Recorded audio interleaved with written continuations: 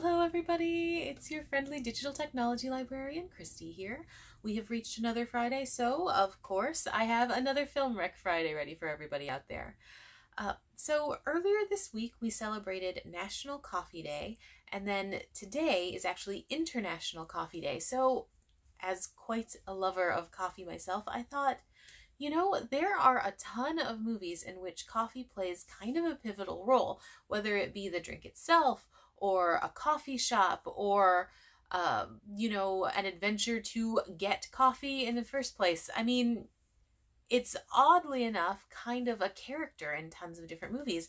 And I thought, why not put together a little list where we feature films that all have coffee playing a major role in the movie. So I hope that people out there really enjoy this list. It's a little bit different from what we usually do, but I think we've put together some really interesting movies. A couple of these I'd never even heard of before I started looking into this week, and I really loved those films in particular. So here's hoping you enjoy them as well. As always, all of these movies are available entirely for free with the use of your Milan-Berlin library card, and they are available on our 3 video services, which are Clevenet's Overdrive, Hoopla Digital, and Canopy. So without any further ado, let's get into those recs. My first recommendation for this week is from Clevenet's Overdrive, and it's for a documentary called A Film About Coffee. Now, A Film About Coffee is beautifully filmed, and it is quite a straightforward documentary. There aren't any twists and turns. It's not some completely unique take on the world of coffee. No, it's really just this love letter to a beverage that is found everywhere across the globe. And you can really tell that the filmmakers are absolute coffee lovers, and with regard to this kind of a film, I really appreciate when the filmmaker lets that love come across. It's someone who knows coffee, who is familiar with and wants to share that, avid knowledge and adoration for something with an audience. So, as I was mentioning, A Film About Coffee is pretty standard. You talk about the history of coffee, which I always find fascinating. It's sort of pervasive, spread across the globe. I mean, it's not like you're only going to find this in one small region. It's not a niche product. This is everywhere. And how it goes from, Tokyo to Portland to Milan, Ohio. I mean, it's fascinating, the journey this drink has made. It talks to people who love coffee just as anyone in the audience might, but it also talks about people who have made their living off of this bean that they roast. It talks to artisan roasters, it talks to baristas, it talks to scholars who just happen to be very familiar with the story of this bean. It's smart and it's interesting, and it's always accessible. It's never trying to be too academic about anything, but it's also not dumbed down in any way. And I really found it really fascinating. I mean, I've watched documentaries about coffee and, artisan work with coffee before, but there's just something really calm and enjoyable about this particular film. I don't know if it's the way it is filmed, because as I mentioned at the very beginning, it is really beautiful. It's like, if you've ever followed those channels that follow, individual artisan designers and whatnot, where every shot is really lovingly done, there's that sort of spin on this, and it's only 1 hour, a little tiny bit over that, so it's a quick watch. But in addition to it only being over an hour, it goes quickly, if that makes sense. You don't feel like you're watching a documentary, you just feel like you're being told a story, and I really always appreciate that when a filmmaker makes a documentary in that manner. So if you are interested in sort of how those beans get to your cup, if you want to have a conversation about coffee, I think that a film about coffee is the perfect documentary for you. It is really, really wonderful and wonderfully made. Can't recommend it enough. All right, moving along to my next recommendation. This one you can find on Hoopla Digital and on Canopy, actually. And it's one of those movies I mentioned earlier that I had never even heard about before I started putting together this list. And that is for a lovely German film called A Coffee in Berlin. Now, this one is super hard to classify. There are moments that are absolutely hilarious in this where I really truly did laugh out loud. There are scenes that are so absurd as to be thoroughly ridiculous, but there's also a pretty strong thread of both melancholy and tragedy running through the entire thing. And I kind of hate the word tragicomedy because I think that oversimplifies so much. But if there was ever a movie that I feel defines that, this is it. I mean, it's rare for me to both laugh so hard and then to also get really pretty choked up as much as I did within this. And the juxtaposition of those two emotions was very rapid. Like, one scene I'm thinking about in particular, I don't want to do spoilers or anything, but there's one scene where I think I was laughing super hard 5 minutes before I was like grabbing for the tissues, like to wipe up the tears, because it was such an abrupt switch in tone and it still worked. And that's the thing that I really found fascinating about this film. It is so absurd in spots, and yet it doesn't feel super presentational. It feels pretty organic. Like, the acting is really solid, but it's not even about the acting. It's just the way the film in its entirety is presented. While you have super outrageous, ridiculous, absurdist things happening, at no point did I ever feel like, that's so ridiculous, it would never happen in real life. These are things that you potentially could have experienced or something similar to. And that ability to pull someone's empathy or sympathy, I found really, really, really fascinating.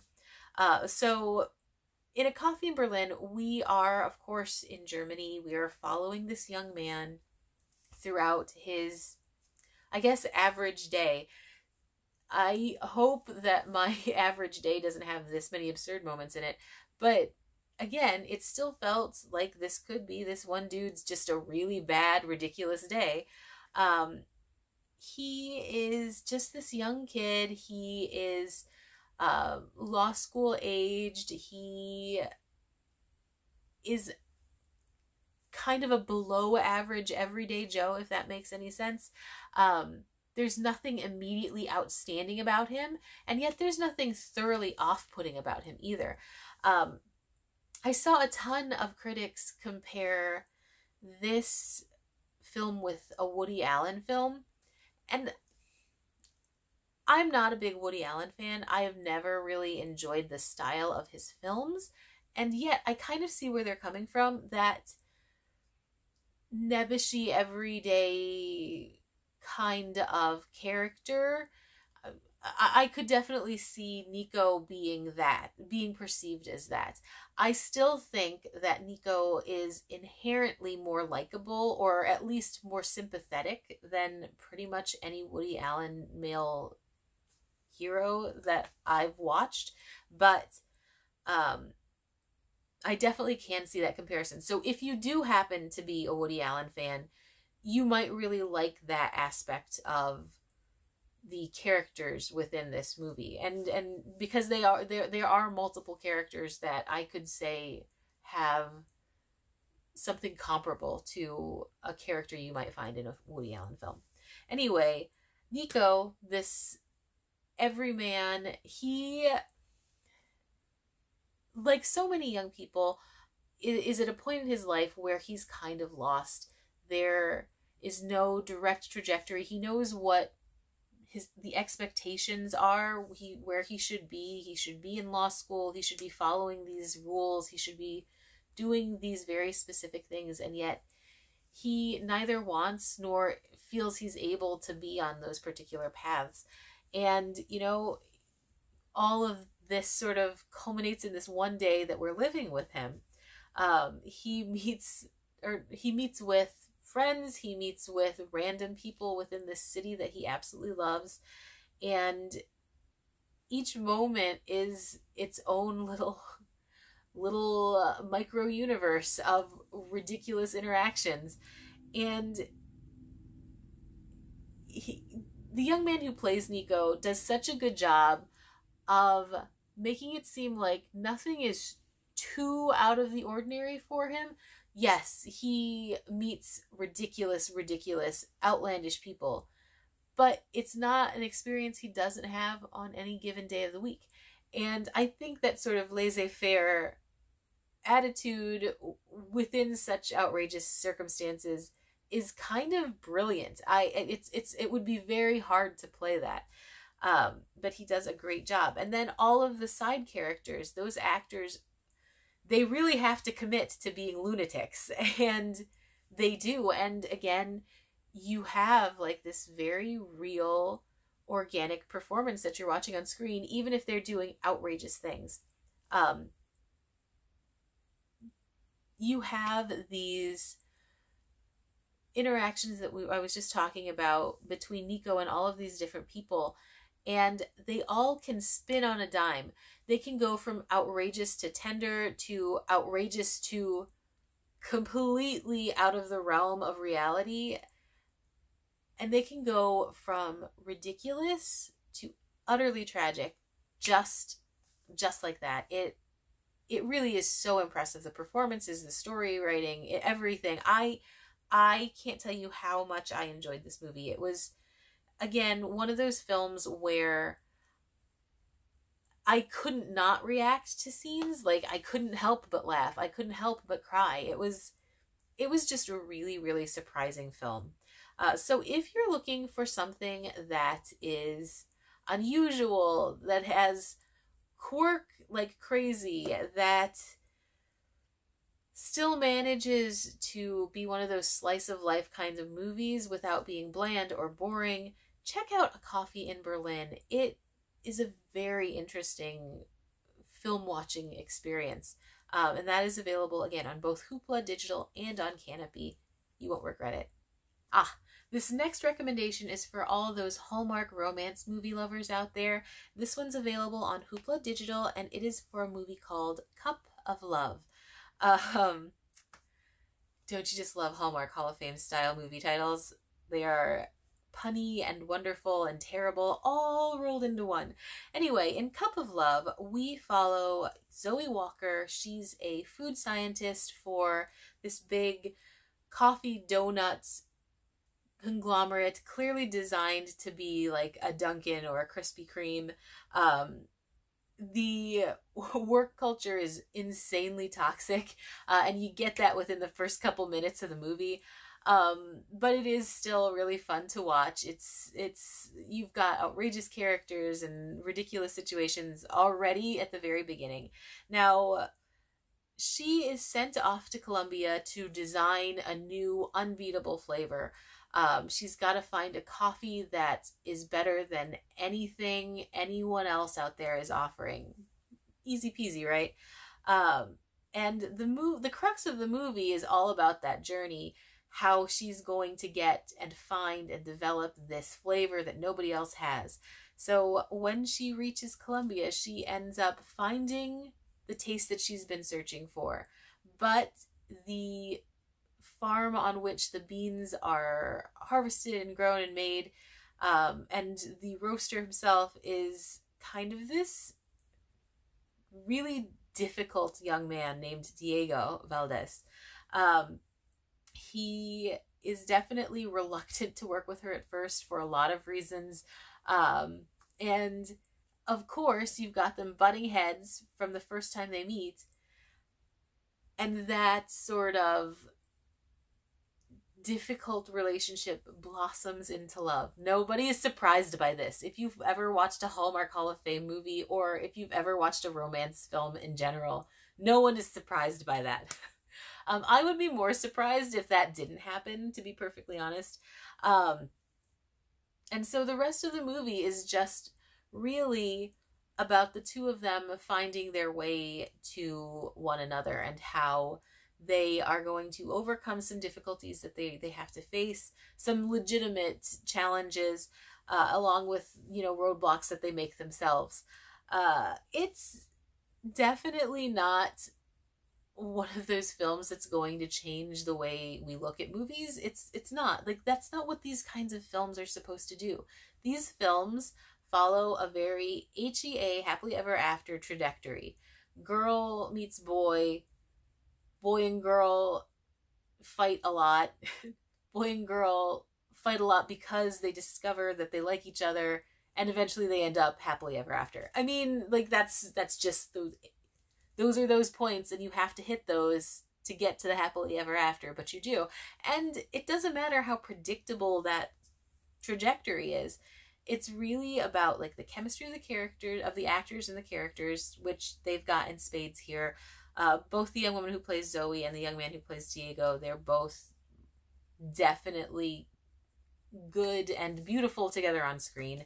And, like, the story is just different enough to make it a little bit more interesting than your average, everyday romance that you would normally see. Like, I've seen so many, like, shopkeeper does this thing within this particular kind of romantic comedy. So having her go out into the world, to a location that we don't see very often in general. I mean, I don't really know how many romantic comedies I've seen take place in Colombia. Not that many, to be perfectly honest. I don't even know if I've seen one that takes place in Colombia before, but that marks a new point for me. It's the little things that make each of them worthwhile, and I do think there's enough that makes this just a little bit different to really strongly recommend it, especially if you do happen to be a coffee lover. It's nice to see something that you might love play such a prominent role within a movie, and it's such an ordinary movie at that. So if you're looking for something light, fluffy, romantic with a happily ever after, check out Cup of Love. It's on Hoopla. It's a lot of fun, and it just is a quick watch that, is great for a night when you just want to kick back and relax. So again, Cup of Love, available on Hoopla. Moving on to my next recommendation, this one is available on Hoopla Digital, and it's for a documentary that's a little bit different from the other ones we've talked about before. This one is called Hot Coffee, and it's actually all about tort reform, which I find absolutely fascinating. Hot Coffee talks about a number of different court cases, but really focuses in on the case where the woman ordered a hot coffee from McDonald's, ends up spilling it on herself, and then sues McDonald's for damages. Now, I remember when this happened, it was all over the news. It was also all over late night television, where this particular situation was the butt of every joke you could possibly imagine. I mean, and really, from the facts that I had gleaned at the time, I do remember thinking, lady, it's hot coffee. But what's really interesting is, this documentary does an excellent job of laying out facts. It definitely has a point of view. I mean, there's no getting around that. It's not neutral by any means. But it does talk about things that were absolutely lost in the mix when this became a big hot button issue in the news. The woman did, in fact, order a hot coffee from McDonald's, but she was not driving the car. Her grandson was. They were not in a moving vehicle at the time she spilled the coffee. They had parked. She did have the coffee cup between her legs to hold it steady while she opened the lid, but she slipped and upended the coffee onto her legs. She was wearing sweatpants. It wasn't like a dress or anything, but the sweatpant fabric absorbed the coffee, kept it against her skin, and she ended up with third-degree burns. Third-degree burns are incredibly serious things. And when you get down to some of the other facts of what happened, McDonald's at the time especially was told to keep their coffee at a certain temperature between 180 and 190 degrees. This is higher than the vast majority of coffee makers at home would make their coffee, and that was, according to McDonald's in the documentary, what fans of their product wanted, because they wanted the extra hot coffee. But they had a number of people every year who were burned, who received burns from the coffee spilling, but that percentage was too low for them to change a policy that was in place that pleased a number of other people. So there's this question of, is this willful negligence, is that really a valid argument in keeping the coffee at this particular temperature? Additionally, the documentary talks about the trajectory of the case. She initially wanted $20,000 to pay for her hospital bills because they were substantial. She ended up having to get skin grafts. I mean, hospital stays are not cheap ever. We all know that. She wanted her medical bills paid, and then her daughter took off time from work in order to take care of her. So she wanted those things covered: the loss of payment for work, and then the medical bills. She also wanted McDonald's to change the temperature of the coffee, to adjust the coffee so that it wasn't dangerously hot. They instead offered at that time $800, obviously a vast difference, and things just continued to escalate. So when we hear about this case and we hear how this woman bought hot coffee, she got over $2 million rewarded to her. That's also not quite true, in that, like, that particular number was shifted by the judge. I mean, she was there. There's just a lot to the case.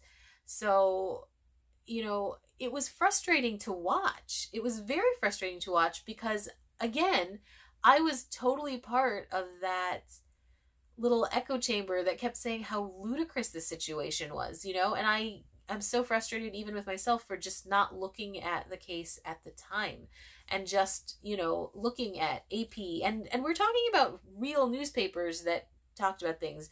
I'm not talking about like little niche, like, we're not talking about Twitter. So even from reputable sources, not all of the news was being reported about these particular cases. So it's just a very interesting and frustrating documentary. There are other cases that it covers as well that are equally frustrating. But I do recommend, if you do watch this, to look into the facts, the actual history of the situation, so you can form your own opinions. But what I did really appreciate about this was that it did make me want to look at court cases that I remember feeling very strongly about in the past, or being dismissive and derisive about. So if you're interested in tort reform, if you're interested in recent history involving like how the justice system and the court system works, check out Hot Coffee. It is a really interesting watch. I mean, I was absolutely glued to my TV while this was playing, and this was not one of the ones that was high up on my list to go through when I was checking out different random films, but it ended up being favorite is a hard way to describe this one, just because it was so frustrating, but it was one of the ones that I feel so strongly about at the end of watching my whole list. So again, Hot Coffee, available on Hoopla. Fascinating watch. Okay, my final recommendation for this week is available on Canopy, and it's for the documentary Barista. Now, I love documentary films like this. In Barista, we're following a handful of baristas who are all preparing for the World Barista Championships. I love anything that can spin an artisan career into a competition. It definitely gives a documentary this extra level of kinetic energy, because you're heading on this trajectory to somewhere. It's not just a day in the life, which I love. I love documentaries that just trace an artisan's day-to-day experience, because that's absolutely fascinating, and you 100% could make an incredible documentary about a barista's day-to-day life, whether it be about all of the intricacies of the career itself, which you get a piece of in this particular film. You absolutely explore what their day-to-day experience would be, but it adds that extra layer of this tension. You know, they are headed towards what is considered to be the Olympics of coffee making, and you see all of the anxieties that are building up. You see the excitement, you see the highs and the lows, and you don't necessarily get that in the slice of life kind of films that usually populate documentaries that follow food or beverage.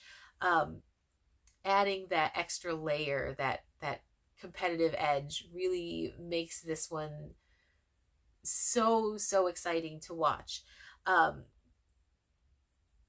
You get a lot of the little quirks of personality as well that you don't necessarily get in a slice of life. You see how, not the threat of competition, but like the overhanging tension brings out like the little quirks to the people's personalities, and that, I think, makes this very unusual, and I love that. I love that about this. I couldn't believe when the movie was over it had gone that fast. It also was just really informative. I did not realize that there was a world championship of coffee prior to this documentary. I mean, I guess it makes sense. They're like pizza making competitions. There's something to give competitive edge to pretty much everything. So I don't know why it never dawned on me, but there's just something really interesting about giving a room full of coffee and caffeine addicts like this extra push. It's like getting an extra shot of espresso, and you don't necessarily know what's coming, and that was really exciting to watch. To be honest, I had such a good time watching this, and the people they chose to follow, they were very smart casting choices made for this, because you wanted to know more about each one. They weren't super outrageous people, but they were also super interesting in a way that, you know, you wanted to see what's going to happen to this person next. And I don't know that always is the case with this kind of a documentary tracing of a competition. I think sometimes you have a villain, and you have heroes and heroines that you want to have win.